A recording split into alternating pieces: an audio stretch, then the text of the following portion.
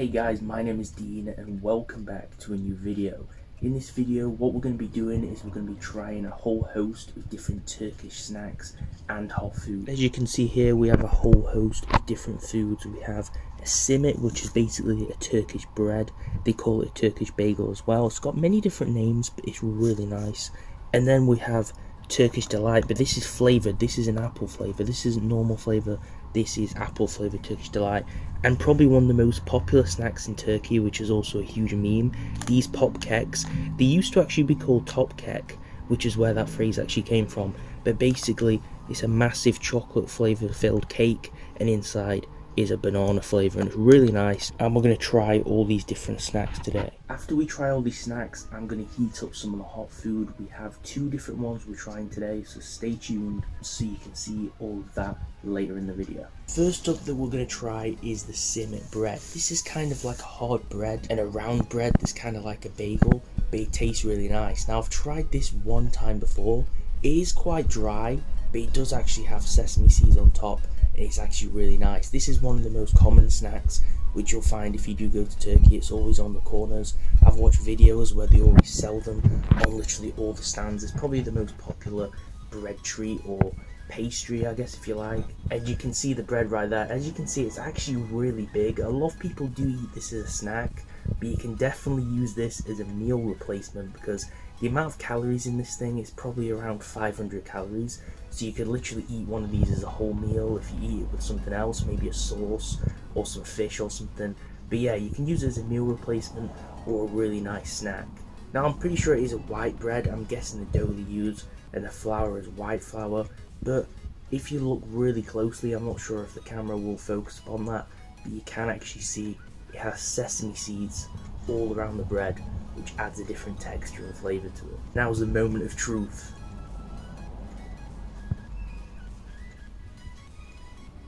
It almost has a sweet flavour to it. I'm not sure if they actually add any sugar as part of the mixture. I will have to look up at the recipe, but it is obviously a savoury treat, but it tastes sweet. I think it's the sesame seeds on top, which are kind of that just a little bit sweet, that makes it a sweet bread. But it's actually really nice. If you want a mix of savoury and sweet, this is definitely the bread to eat. This is the Simit, the Turkish Bagel, and you'll find this everywhere, even in some of the bakeries in the UK. Now in a lot of types of these videos, people will try all the snacks, and they'll try just a little bit and then they'll leave them. I've recently just woke up, so I'm just gonna actually eat this whole thing. I'm not sure if I can find something for it to go with, but I'm actually really looking forward to finishing that because this is actually one of my favourite breads. I've only just tried it recently, but it actually tastes really nice. The bread is actually really dry though. I really would recommend, if you do try one of these, try and eat it with a sauce or try and eat it with a dip or something, because it does actually take quite a long time to actually chew just because of how tough it is. Usually it's quite dry because it's actually left out on the counter for a long time. The next one we're going to be trying is actually the pop kek. Now in Turkish, basically kek means cake, obviously it sounds like it, and pop is kind of like a lollipop. So it's basically like a cake ball snack, and sometimes obviously they are on lollipops, but as part of this treat they're just normal bagged. I'm pretty sure these are individually wrapped and bagged. I was going to buy one, but then I found the multi-pack, and I've tried these once before, and that's why I decided to get them this time. Now they're made by, I think, the ETI Company. I'm not sure if you can see that because on my camera everything seems mirrored, so I'm not sure if you can actually read the text, but basically it's banana flavour. Now you can see they're actually individually wrapped. There's lots of different packets in here. These are actually mini versions. So as you can see here, this is what they look like. These are actually mini versions. The big versions are actually quite big. The normal versions I think are actually 2 times bigger than that. So these are actually small packets, which is fine because obviously for the taste testing I guess it'll be a little bit healthier. But it says on the portion size, if we look on this label, I'm not sure if you can see that, it says per 2 cakes. So 40 grams, the serving size is 176 calories. So that is eating 2 of these cakes. So it says we can have 2 of them.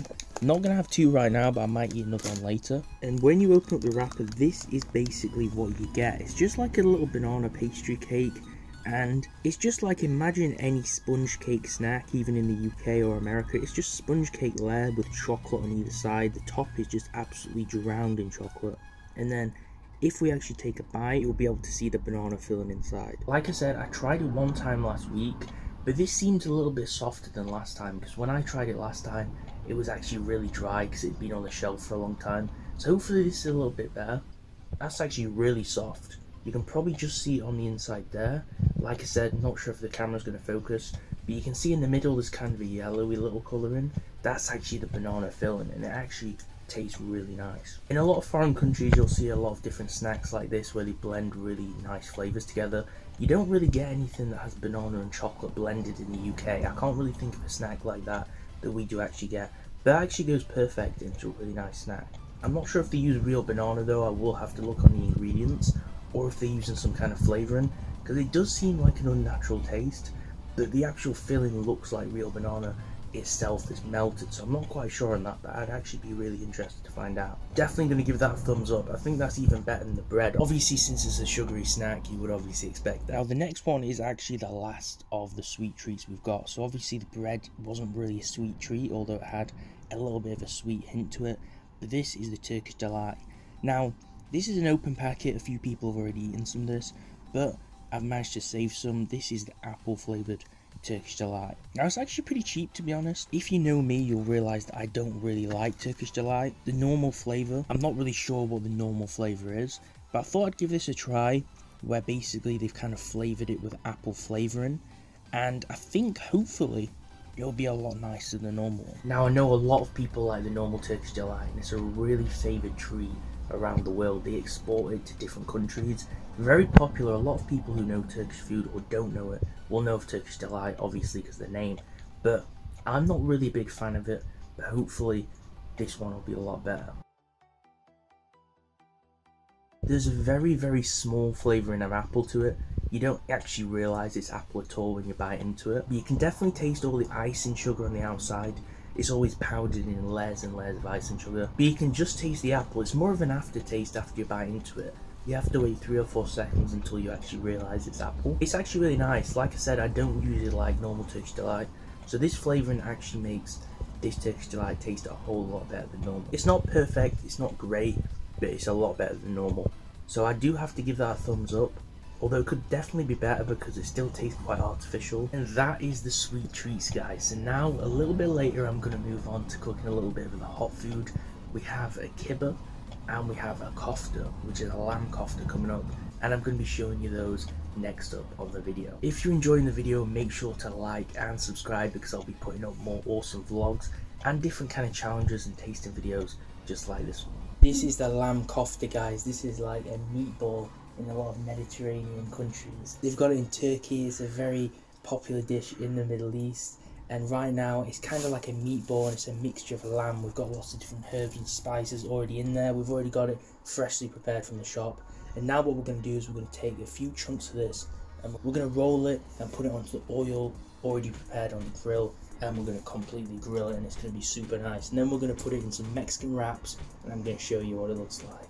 Once we cook the meat, we're going to grill some wraps as well, and we're going to place it in those. It's kind of like these really tiny folded thick flatbreads. We're going to spoon a little bit of this lamb. It's already been cooked and completely mixed together by the people who were the butchers, I guess. We're going to place them on here. Now usually it's like a meatball, so we're going to put kind of small and big bits on. We're not going to make it too large.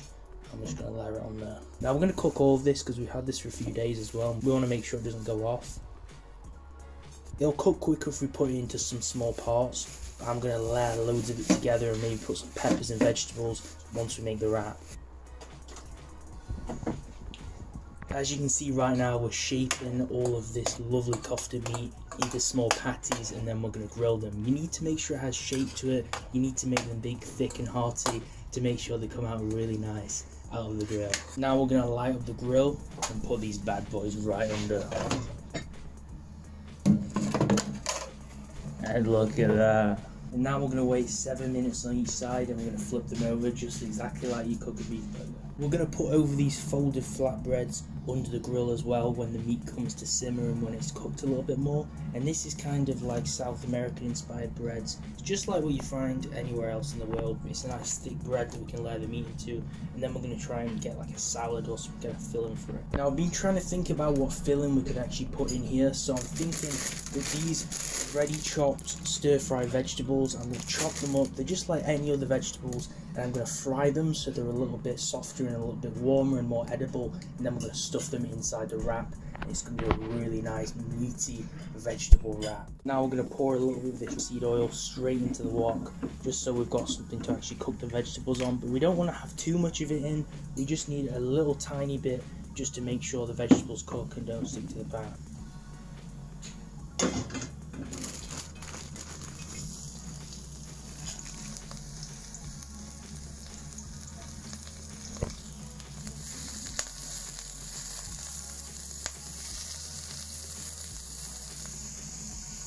Look at those lovely stir-fried vegetables. Now we're going to turn it off because they're getting a little bit caramelised at this point, so we want to make sure they don't get too black. You can see those nice hot vegetables are going to put straight in that wrap in about 15 minutes. They're coming along really nicely. Look at that juicy sizzle. They're looking like they're nearly finished on this side. I'd give it maybe 2 or 3 more minutes and we should be good to flip. We're going to season it with just a little bit of this yogurt and mint sauce when it's done. This is great on kebab, cooked meats and salads, and that should make it seasoned taste a little bit nicer. We've just flipped them. Look at all those juices pouring out the sides. I'm not sure which spices these are, but there's a lot of red juices coming out, and hopefully that'll still be enough meat when we actually get to it. Look at all this hot meat. Everything's cooked. You can just still see that hot sizzle in the corner, and all the meat is just cooked but not too cooked. And now we're going to put it in the wrap.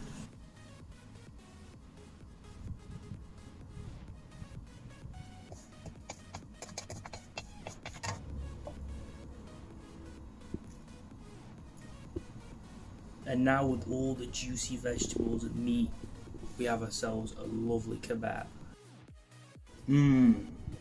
That actually goes really nice with stir-fried vegetable.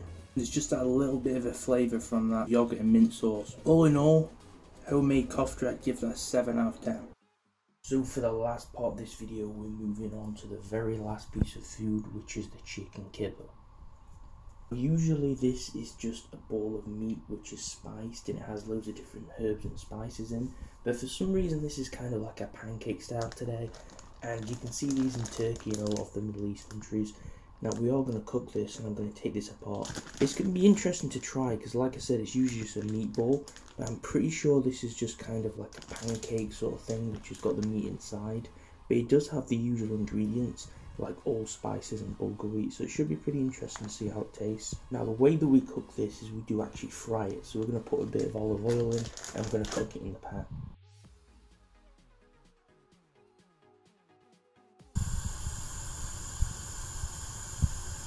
We're just going to slide it on, and then what we're going to do is we're going to keep flipping it, and hopefully at some point it should be well cooked on both sides. And in it goes. You can already tell this, even though it's flat like a pancake and a lot different to normal, you can tell this is made of bulgur wheat because it's literally cracking. You can see at the sides the whole thing's cracking and falling apart, which means when I do flip it with a spatula, it's just going to come into pieces, but hopefully we can cook it really nicely on both sides and it should still taste nice. It's already smelling a little bit burnt, and it's only been on the side for literally 2 or 3 minutes, so I am going to flip it and you'll see that all the meat's inside. It's actually completely coming apart. It's just like a pancake. It's actually really nicely cooked on one side, but it's just completely falling apart because it's all made out of bulgur wheat, and you'll see that it's going to be nearly impossible to flip this thing properly. Ooh, and look how nice that's looking. The lesson I've learned actually is I'm going to turn this down, because if you look at it, just the sound of the crispy and the cooking and stuff, this thing is going to completely burn, because remember there's a mixture of meat and stuff inside it that also needs to cook, and if the sides are just cooking lots but the inside isn't, it's best to just slow cook it on a lower heat level. The whole thing is literally just a stringy pancake. If we just put the spatula under there, you can see all the meat underneath. It's just basically a meat pancake, how they made this. Now's the moment of truth. I'm going to pour gravy over the main bit because I think that'll go down a treat, but I'm going to try the first half on its own without gravy. And this is the final product. This thing looks absolutely perfect. As you can see, the actual pancake, or I don't know if you could call it a pancake because the kibbeh is made with bulgur wheat. The actual pancake is actually really crispy. There's a little bit of gravy under, but I've actually saved this half plain on top. Maybe you'll taste a little bit of gravy underneath, but I wanted to keep it as authentic as possible. Under the layer, this has gone really crispy because we cooked it for about 15 minutes. Under the layer, you have tons of seasoned chicken meat. Oh boy, right. It's not bad, it's very crispy. You can taste a lot of the spices inside, but I'm not really sure what the spices are. You can definitely taste them. The meat's not very tasteful, but you can still taste that it's chicken. It tastes more like turkey to me, but it is chicken. And the gravy kind of makes it less dry because it's obviously really crispy and really dry because it's not a normal mix. I'd give it about a 6 or a 7, but it's still really good. But it really doesn't stay on the same level as the lamb kofta kebab that we made. But it's still not too bad. It's not too bad to start the second day off with a good breakfast.